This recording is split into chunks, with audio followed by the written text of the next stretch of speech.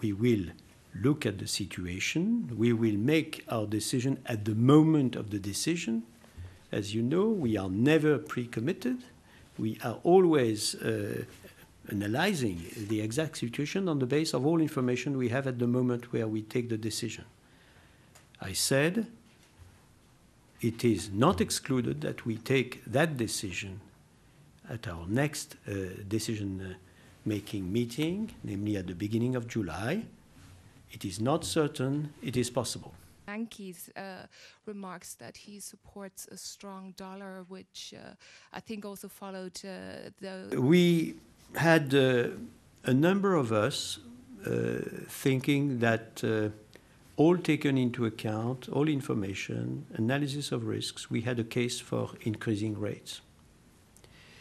A number of us considered that there was a case for increasing rates, but later, and some amongst us considered that there was not necessarily that case.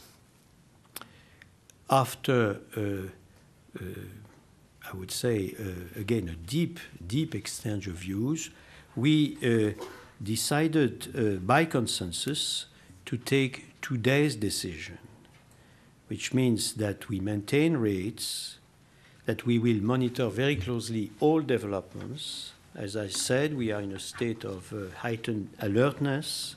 Auctions since the inception of these dollar-denominated auctions. Are there considerations about further boosting the amount available?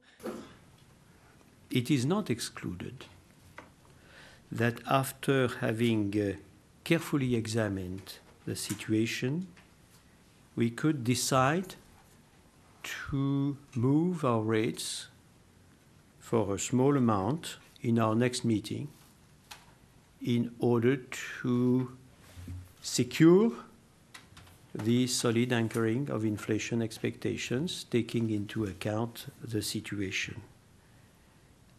I don't say it's certain, I say it's possible. About the quality of the collateral deposited with the ECB. One colleague went so far as to suggest the collateral framework